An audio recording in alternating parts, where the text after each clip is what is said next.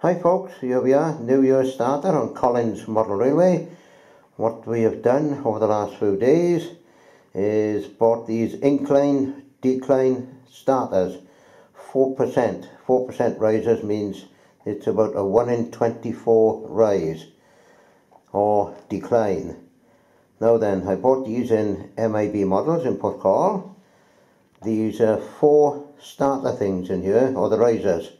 I shall show you the rest which I bought now and what I've done. By the way, these are by Woodland Scenics. Now then, here we have the subterranean lightweight layout system, the 2-inch risers.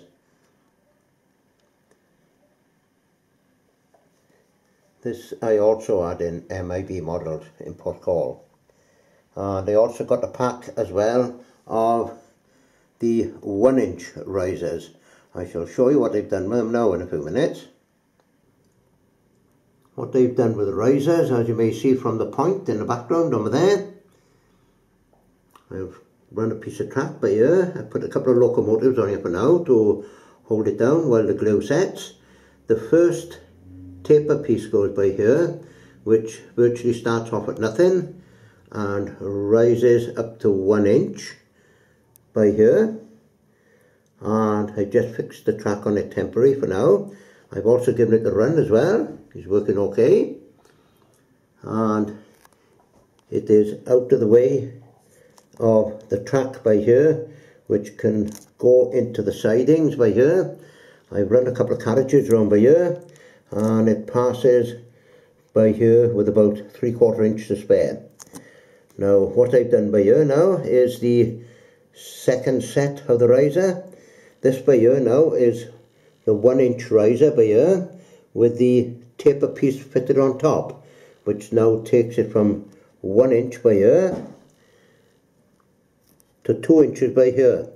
And here is the glue which I use to stick these pieces down for the time being. And as you may well notice, I've got about half a dozen locomotives on here for now, just to weigh it down to hold it in place for the glue to set off. Now then, what I got to do now is I've got this third section done by here. Now this is the 2-inch riser by here, and with the taper piece on top. This will take it from 2 inches by here where I finish off up to 3 inches at this point. And then from there then, once I put it in place, I shall show you in a second. This is the 2-inch riser, this is the 1-inch riser, and that for there is the taper piece. Now these 3 pieces go together to form the 4th part, and what it'll do then, it'll ride 4 inches in 8 feet. So that'll be sufficient for a train to run up with several wagons or a train to run up with several coaches. Now I shall come back to you soon after I put all this together, and then we shall do a little trial run on you. There you go for now.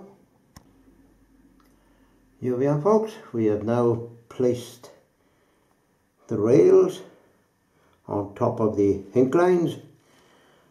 The first incline so far as here is where the inch riser is.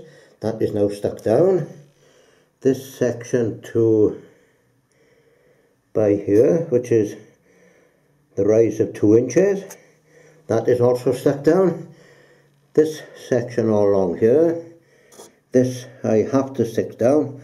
What I've done now, I just put this temporary at the moment by here, and I've given it a couple of little test runs, and she is running okay, nice and free and easy.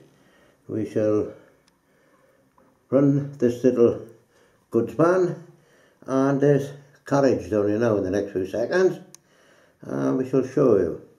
Here we have the coach at the top of the incline. We shall now take this little piece of rail out of the way and let him run down the incline. There we go.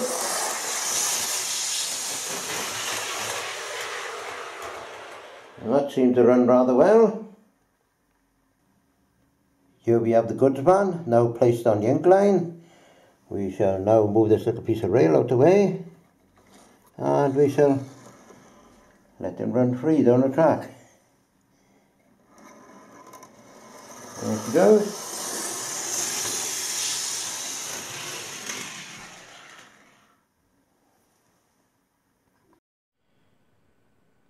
Now then, what I've done so far with these risers, the white zigzag things you see by here, it starts off by here where it's more or less at 0.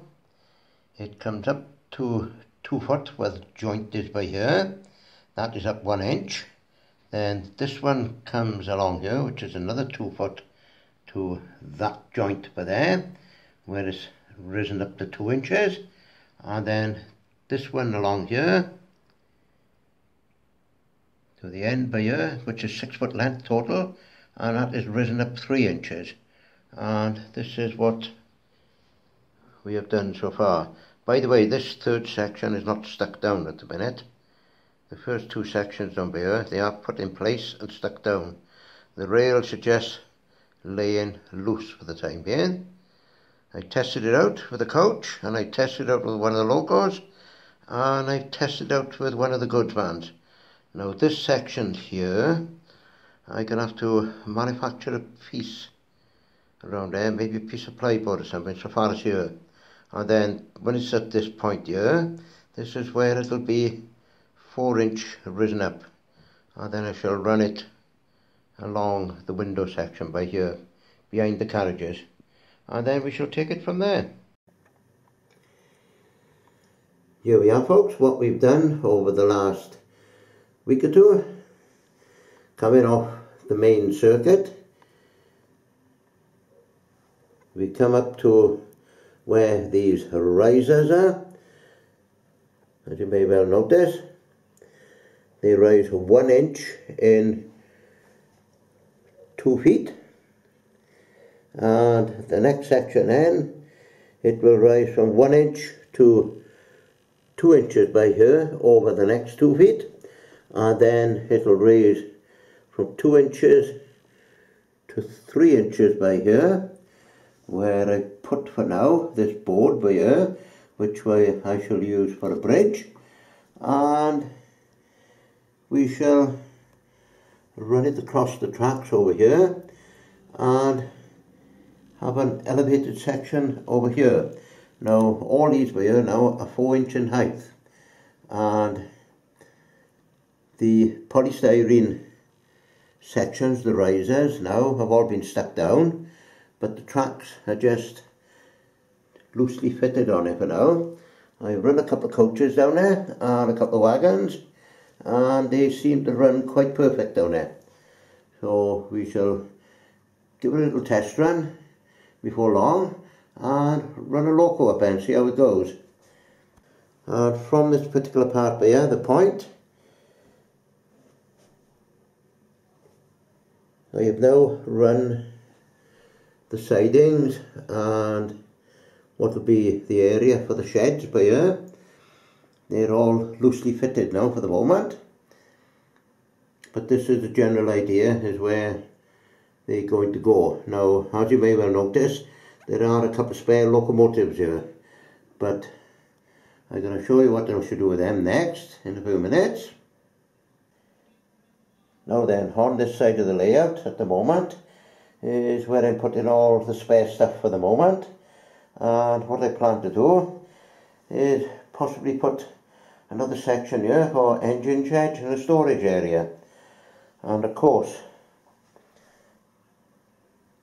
we come by here where the end of the polystyrene risers are. I'm not sure if you can quite notice. I've got a couple of third radius track just laid over there loose for the time being. Give me a rough template where it needs to go.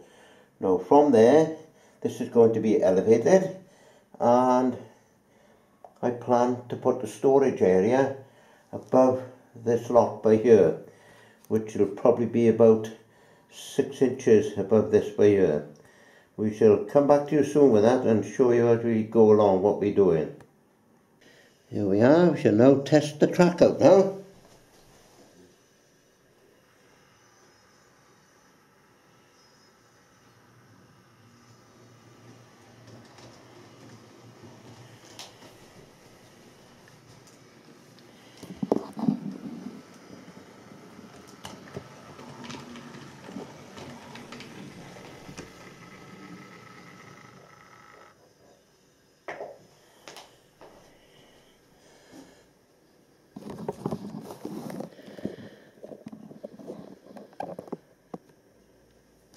And we should now test him out going forward now and hopefully up the incline.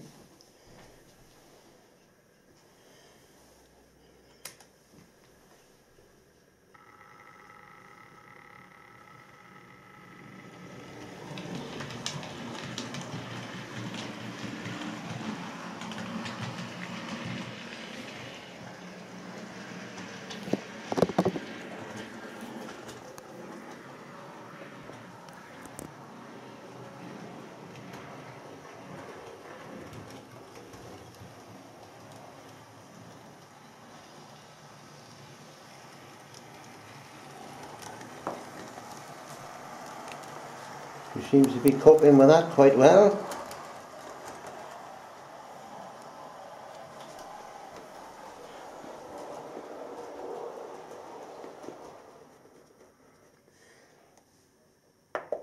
And now we shall run it back down.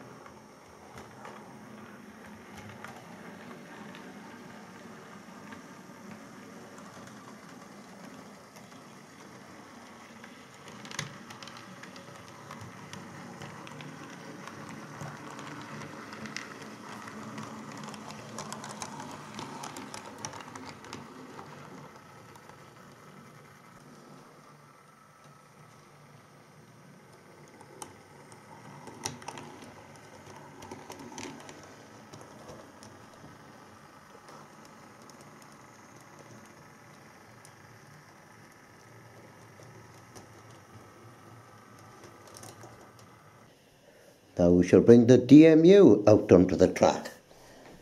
Here we go.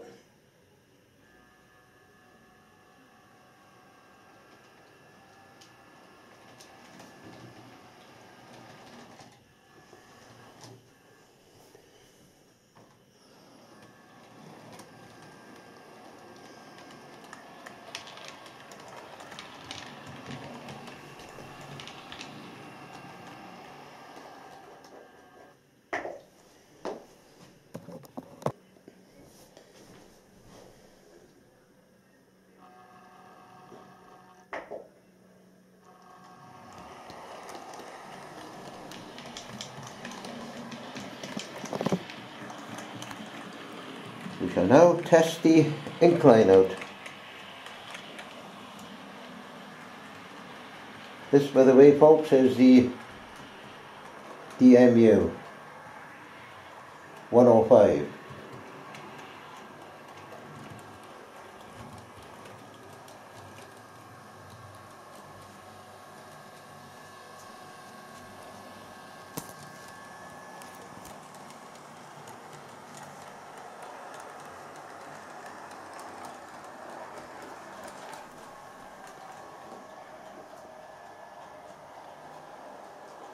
And now we're up the top on the flat section.